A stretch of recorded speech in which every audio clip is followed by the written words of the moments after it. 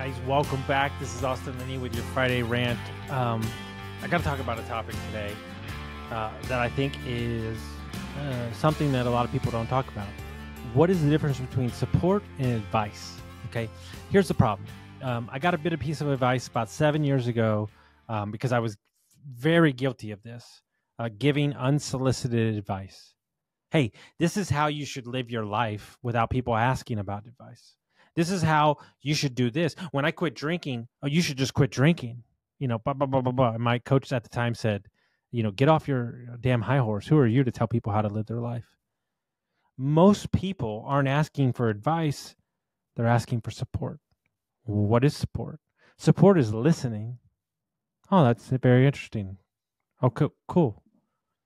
And how does that make you feel? No. This is what you should do. You see? You see the energy difference in that? Who the fuck are you to be running around giving people advice for everything when you don't even have your own shit together? And more importantly, do those people ask for that advice? I bet you 9 times out of 10, that's a big no. We don't want to support anybody anymore. We just want to get our point across. We don't want to listen to anybody anymore. We just want to talk. We don't want to really support that person. Do you know what everybody's asking for at their core? Is to be heard, to be loved, to be supported. But we don't do that anymore. There's a big fucking difference between support and advice. Your spouse just wants to be heard. She doesn't need your advice, especially when it comes to women. And men try to fix everything. I'm just as guilty as that. I'm a fixer. And it's taken me a lot to learn. I'm still learning every day to just listen and hear what they have to say. They don't need you to fix it. They need support, not advice. It's 2 totally different things. How many instances in your life in the last week alone was somebody asking for support and you gave them advice?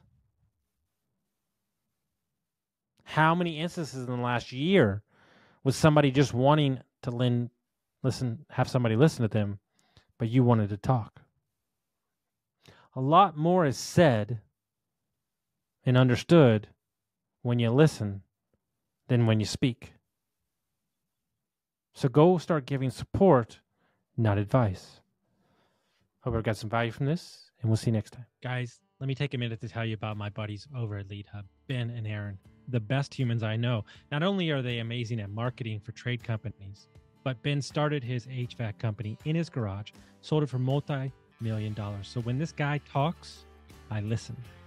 When we took over Dietz Mechanical, we had 22 reviews in 22 years. In 7 short months, we went from 22 reviews to 107. We went from a 4.2 to a 4.7. We tripled our Facebook presence and we tripled our calls.